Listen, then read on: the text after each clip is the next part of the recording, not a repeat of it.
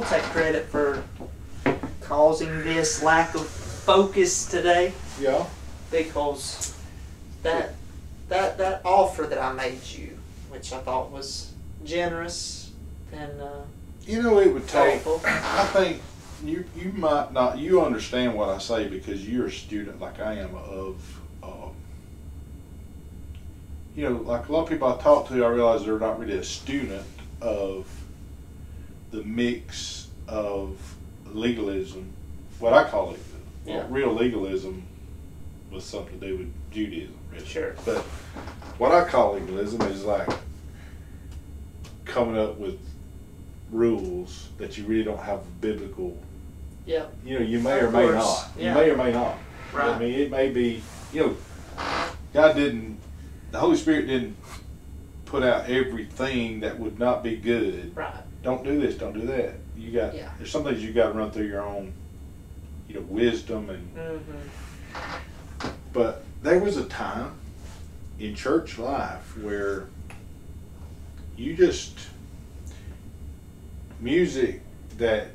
See, I was very musical when I was unsaved. Yeah. You know, I played guitar and stuff, and so when you got saved, you just couldn't. And don't get me wrong, I went through a patch of time where I didn't need to be around any of that. Sure. Because it was tied to other Activities. Yeah, so I just didn't. Now, did I go around preaching against it? No. No. My own personal life, I stopped listening to certain things for a good long while. Yeah. And I still do. I got certain things I don't want to listen to. If you're going to sing about, you know, about divorcing your wife or Yeah. something stupid, Right. then you've lost me. Absolutely. But there's certain music that didn't do that. It was, and you had to pick and choose. But I can't lie. There's certain music now that I'm getting older from when I came up that I love. I just mix it in with praise and worship and realize that. Now I wouldn't go as far as some of these guys and say it was like I'm getting prophecy from it.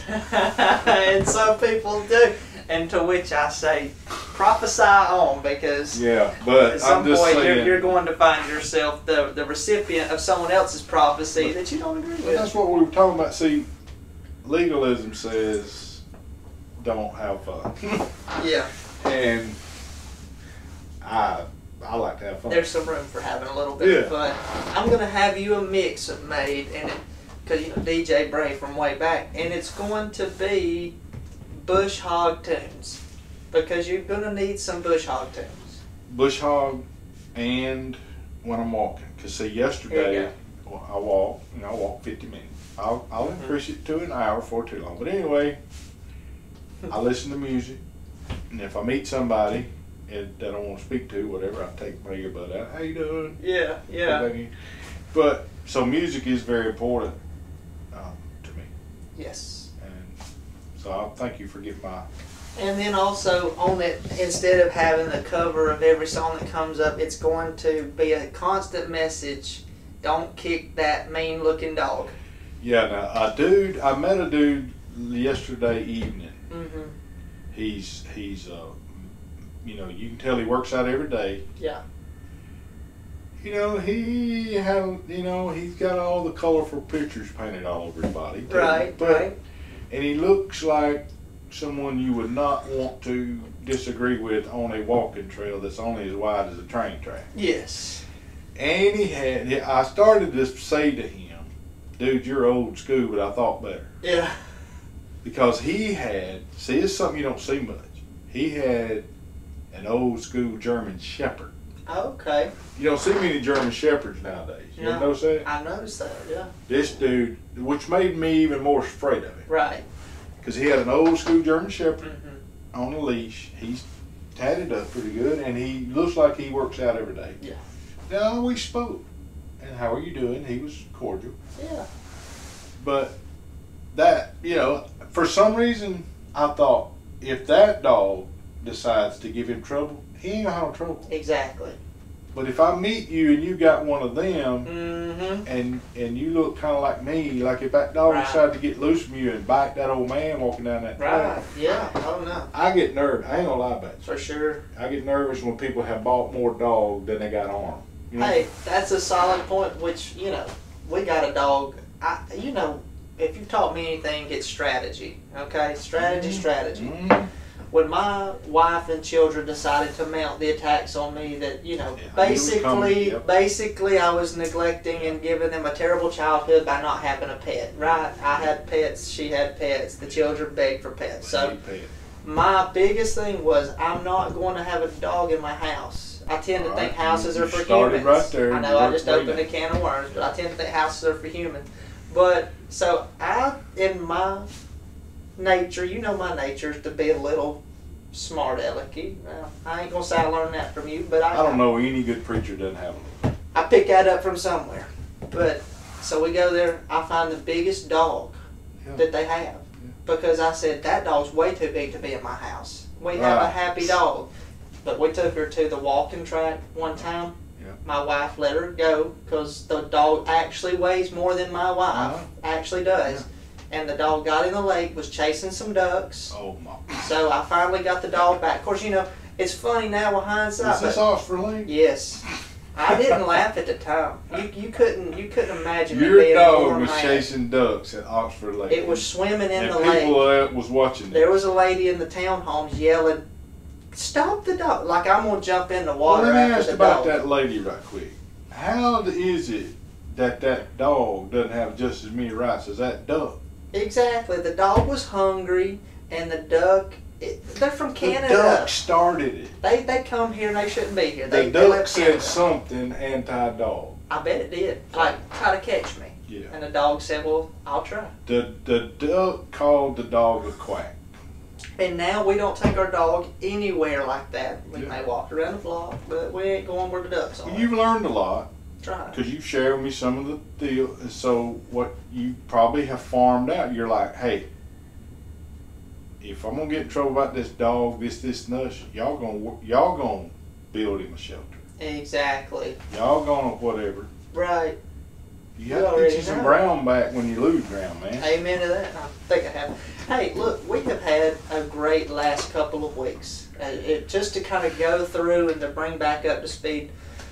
Vacation Bible School, the first year being back full strength. I remember because I was here plugging stuff in computers for hours trying to do a virtual Vacation Bible School. We had people coming in all the time recording lessons and dances. Again, it was sweet for me, but I was sad that we didn't get to share that with everybody personally. Yeah. So this is the first year that we get to do it back in person. I don't foresee anything but the rapture preventing us from doing it forever again in person.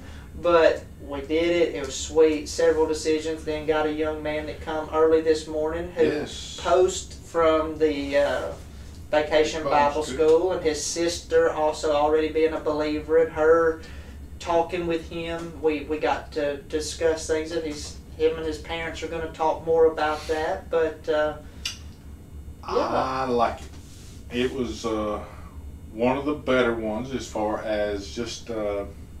Might have been the best one. Mm-hmm. You hate putting the label best on things, but you just know that this one was the best you had in a while. Yeah, but circumstantially, the people, the passion of our volunteers, right? The kids. I was blessed driving the van. I think every day. Mm-hmm. And the way that we see things, what we see as being like a success, so to speak, was the sheer amount of people that we didn't necessarily know. Yeah. The fact that you have so many new prospects, guests out of this equation. And we deal with reality. Mm-hmm. That's why we kind of here. We kind of celebrate that it's a certain size. Yeah. And because we know the strategy. Yeah. Is we're more apt to see. I was able, when you were too, to call these kids by name that got saved. And because we can tell you the story of how they got saved. Right. And I like that. I've always liked it. So it seems like we gain more families, for us, I mean, we use this strategy in the follow-up. We usually try to gain 3 or 4 families, right, the whole family.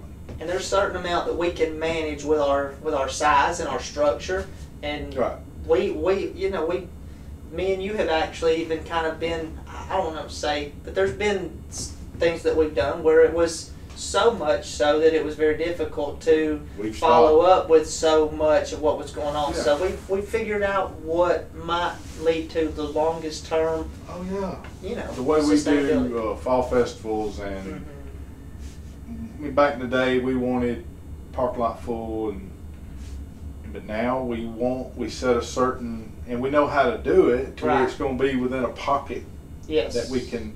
And when you specifically focus on telling your families at the church, please invite a family, then you know they got a connection to your church. That's right. And when you walk around, when staff walks around, we know you're connected to so-and-so because they're standing right there with you. Yes, exactly. And again, you shoot for, let's try to get 4 of those families at least connected post.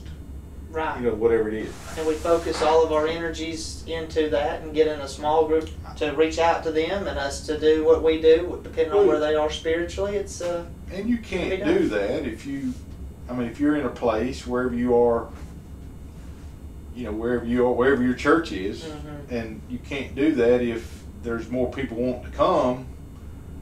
In our case, we're kind of, you know, we're not a one school. Right.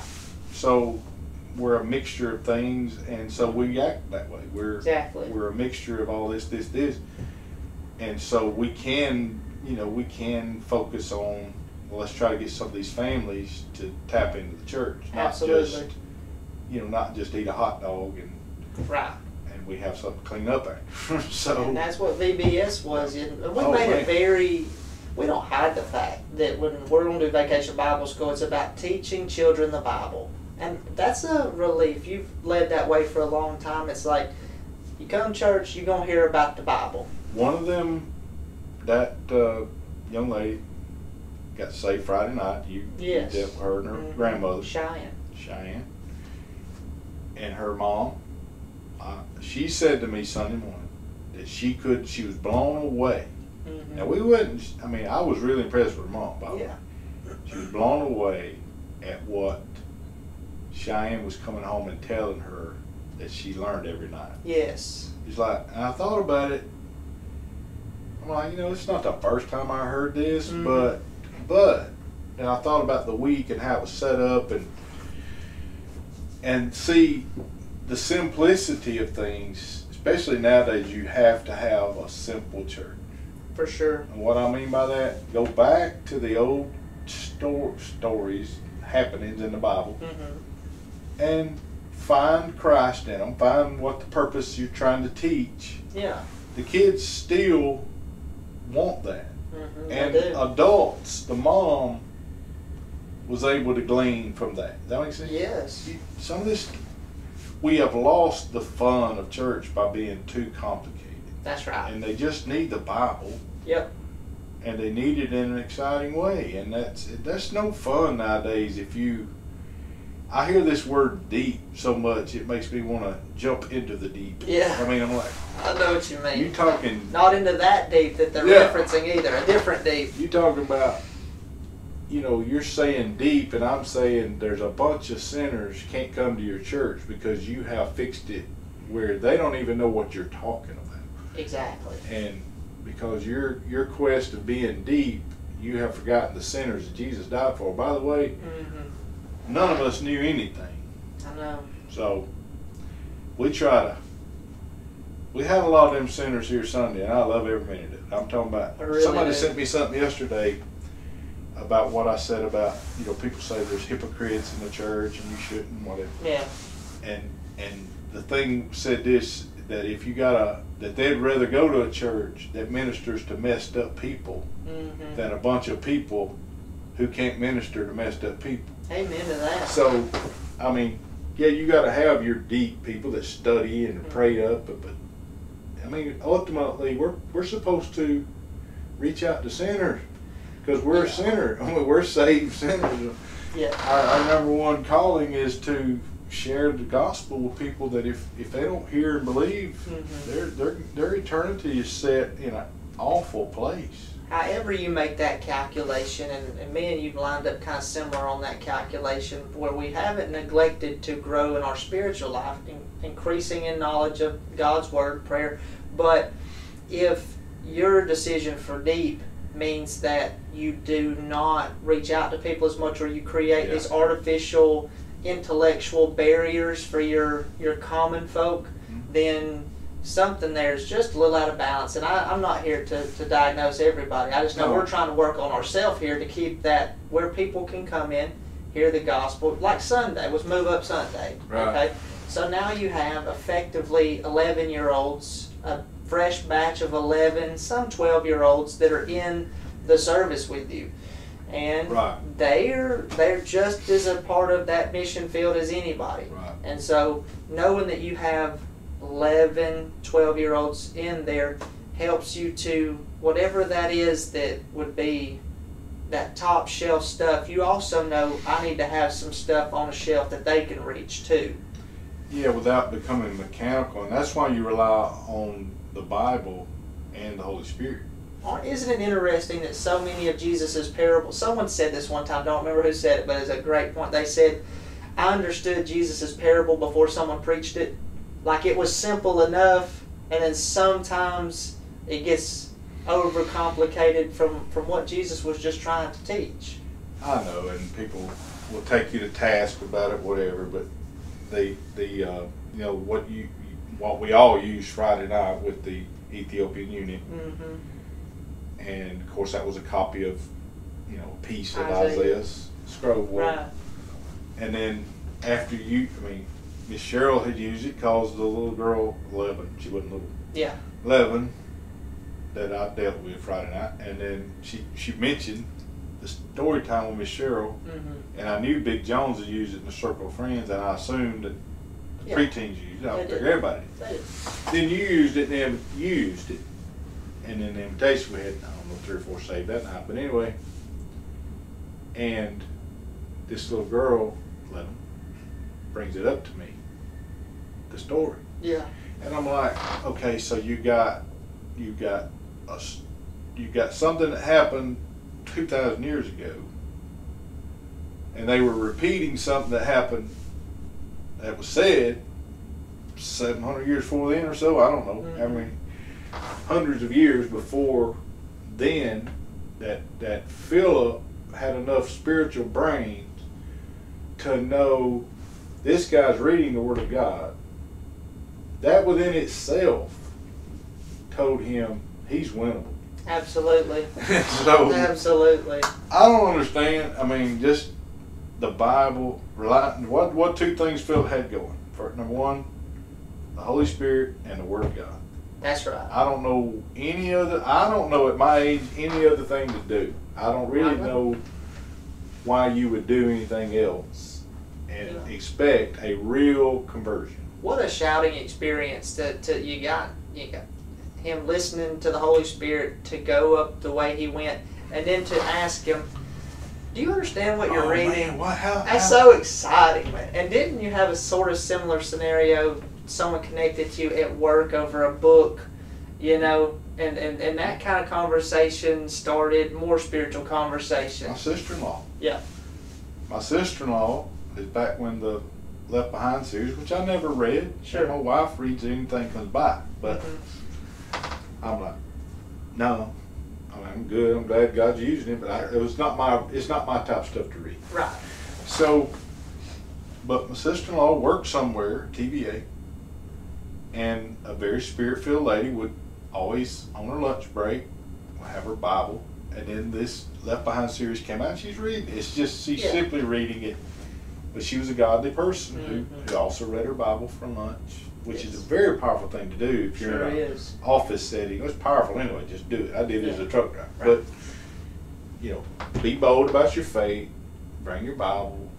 That's part of your reading while you're eating your sandwich. Yep. You'd be shocked what God will do. Well, then at Christmas time, it was the year before I became pastor here, when we get together, she shares that with me. I'm like, So then I asked her, Well, let me ask you a question. If you were to die, would you go to heaven, you think? No, I wouldn't.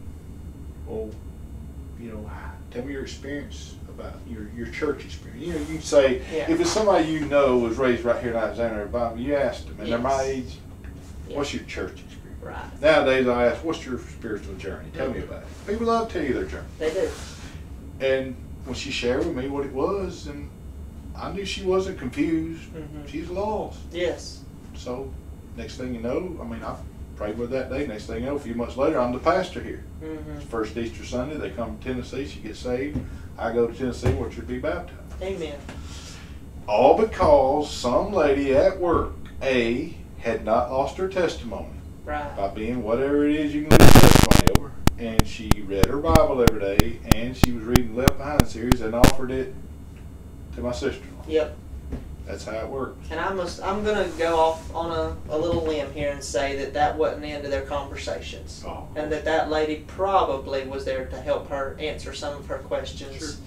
And that's what we said that we were doing at VBS, where we have opened our church to teach you the Bible and for you to ask us questions back. And so, I got to commend you again. I'm being honest, I'm trying to whatever, because this is the way we do things here.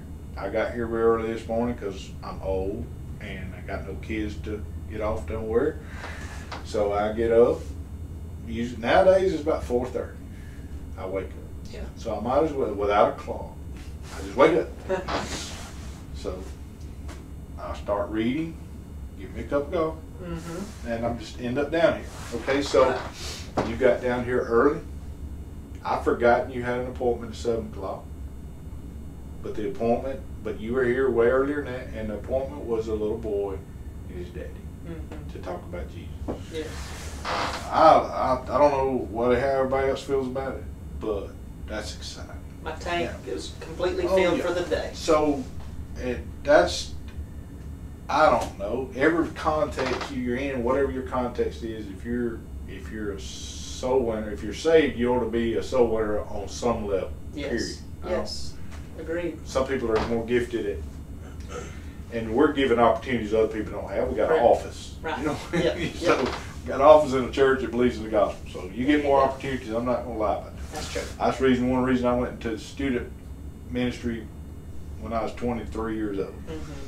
I knew I was going to get a bunch of opportunities. Oh, everywhere. They hadn't stopped yet. Cool. But everybody else has opportunities too, but we have more. Let's be honest. Yep. So, they pay us to be here all day, so we take advantage of it. So, but that's the way you do it. And, I've got appointments for this Sunday already. You've got appointments for this Sunday already. And I don't take it lightly because I've been in droughts. How many droughts have I been in 25 years, 35 years? Sure. And so while it's going well, how about let's just have fun and do it? Amen to that. It's coming back. Everything's coming back around. With the atmosphere was such that for VBS that it just did so much to encourage you, because whatever that feeling of that last year had kind of put in people, I felt that we had mostly came to the agreement that we're ready to do it again, and it was good. It was a blessing. It was good. I heard some good reports from a lot of places. Yes. And again, everybody's context is, if you're where, you'd be crazy if you're where you can have 400 or 500. Right. But the way we're set up doing it at night, then we like what we do, and some of the families were here Sunday brought guests, by the way. They did.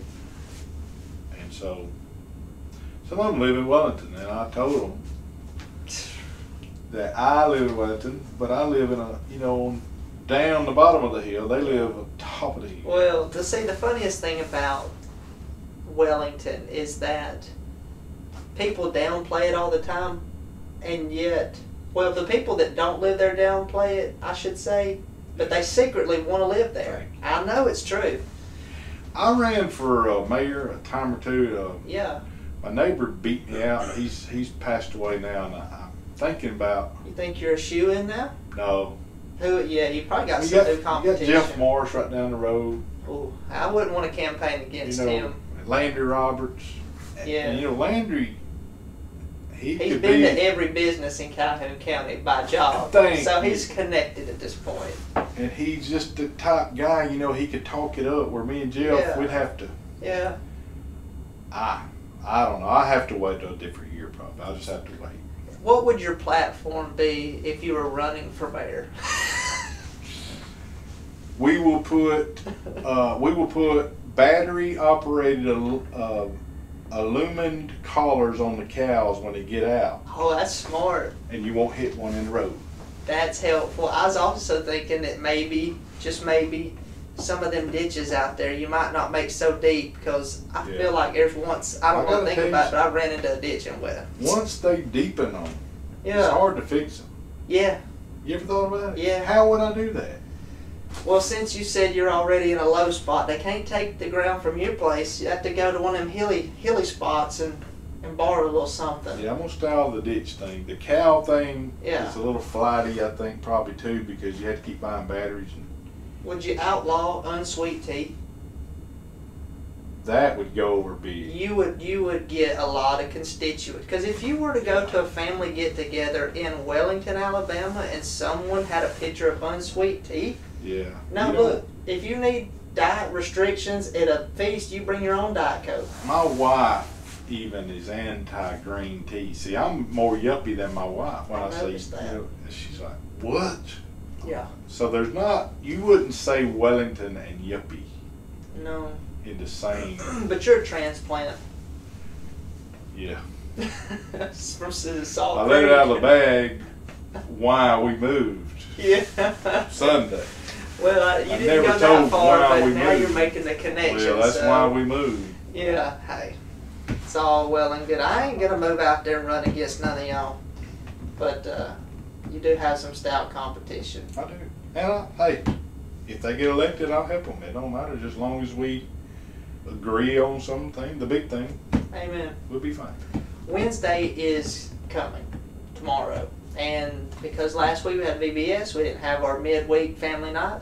And so it's back on full strength, something for all ages. And the families that come, they can attest to the value of your kids having an extra hour with other like-minded people under the teaching of God's Word and the fellowship that occurs before and after. There's not a good replacement. If you were to think, if that wasn't in existence, think about it. And then you try to pull off Sunday. Ooh. I'm talking about here. Yeah. It's such a plus when people bring their families on Wednesday. Because you can tell it changes everything that happens on Sunday, in my opinion. It's like there's a more of a excitement, depth, and when I say deep, I mean like serious about things. When you strategize, and like with the Wednesday nights that y'all had, they were going coinciding with the Sunday mornings, and so that was an extra level. And then if you're teaching your children on Wednesday nights one gospel, and then you're doing another one on that Sunday morning, and then you make the connection of the parallels. I mean, there's just so much that it reinforces. There is a depth that comes with our kids as they... A depth of consistency. Consistency, and it's the Word of God. Again, it's the Word of God and the Holy Spirit. There's just some things me and you can't see. Right. But yet, it's kind of like the wind. Absolutely. But you can see the evidence. Correct. And Scripture. And then you see these same kids. Miss Cheryl was on the van tonight. She was talking to those kids about the various things. Some of them had already were volunteering to do, and some opportunities they had here to serve. I know. Beat all I've ever seen. It's amazing. And that's, you don't bring kids here on a van and say, hey, we want you to be immature your whole life. No, we don't bring them here in a car and say it. We want them to grab on to the Word of God, be saved, and then serve the Lord in some capacity as they continue to study the Word of God. Absolutely. Rocket science. There was one last lesson, or it was the first week lesson. I was so impressed by it, and then we'll jump out of here. But they were teaching them about the Dead Sea Scrolls. Right. And I told them on that first night that I was 16 before I had even heard of the Dead Sea Scrolls. And yet in their lessons they were using the Dead Sea Scrolls and the consistency of the variants of the ancient text to prove the veracity of the Bible. something that, again, they'll be challenged on come high school, college, and already giving them that familiarity with that is, my mind, so important. Yeah, because people, unbelievers will spout off about, they'll make a statement. The Bible can't be trusted or whatever. And then if you ask them, well, how much research have you done in the amount of research that's been done? There was a guy who everybody knows, Neil, is it deGrasse Tyson, Neil Tyson deGrasse, however you say it. I always get his last two names inverted, but he's a very popular scientist of the last 30 years, astrophysicist, and he posted something 2 days ago saying that, you know, the more I think about it, it's possible that everything that we see and experience is just us in a snow globe on an alien's mantle. And, you know, then a Christian pastor commented too, that's the kind of thinking you get from the most, you know, intelligent people on the matter when they don't have the Word of God, that we are a snow globe on an alien's mantle. So an alien is in control of things. Well, you know, they don't even know, but they know. They know, but they don't know. You know what I mean? They're experts on everything that they don't know. Could the alien possibly put me on a beach and it be sand instead of snow? Hey, who knows? Well, maybe we can ask this guy. That's the point. That's the thinking you get from people that their brains are seared by unbelief. Yep, exactly. I got imagination myself, but it won't save me. Amen. So take faith. Faith it does in Christ. Wednesday is coming. We'd love for you to be here. Sunday's coming. Yep. And did you, was what we talked about yesterday your I'm move? going on with it. I'm going to, I've called it the consummation of the tribulation this Sunday. That's a good word. I love the word consummation. I like saying Asian. Yeah, anything with Asian makes you feel smarter anyway. I don't like saying aggravation. Yeah. But I do like saying Asian. Like Yeah. consummation. Yeah, beautiful biblical term used in multiple situations, obviously, for marriage, but So we'll picture. and do the best we can, and I'm already fired up, and then I'm gonna preach a week from Sunday on hell, Yeah, and 2 weeks on heaven. I think it'll be great. I can't wait. Yeah, the whole series, this is a good way to finish it out. Consummate. Yeah, there you go. Perfect. All right, Sunday we have small groups at 9 a.m., worship at 10. Y'all did great last Sunday by inviting people. Let's do it again. Yes. Brother Mike, if you'll pray, we'll get out of here. Lord, you're God, and we're not. And we're thankful you volunteered to be our God. Help us to follow you, be obedient.